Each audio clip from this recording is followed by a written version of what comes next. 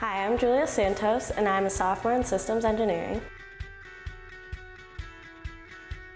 I actually wanted to be a BSIE, but I was fortunately placed by the university into systems engineering, and I decided to try it out for a semester before I thought about transferring.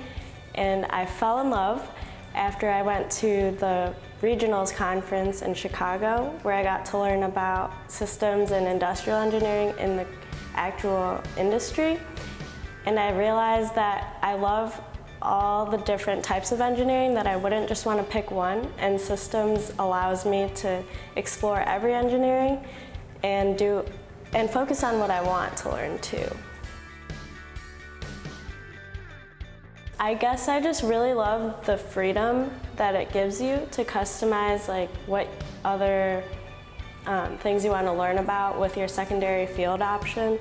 And I still want to go into the medical field, but before I choose my secondary field option, I need to figure out if I'd want to build robots that would go into hospitals, or really try to get my chemistry and bio in, whether I go into prosthetics or ISE type things or CS.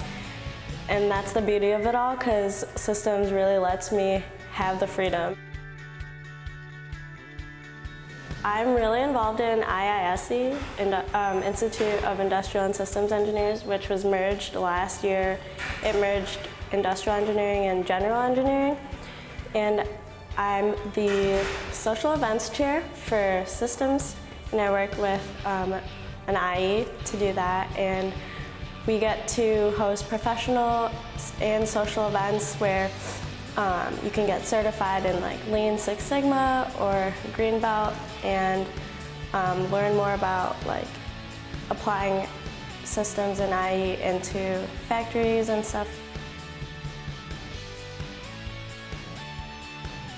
My advice for women in engineering would be to just go for it.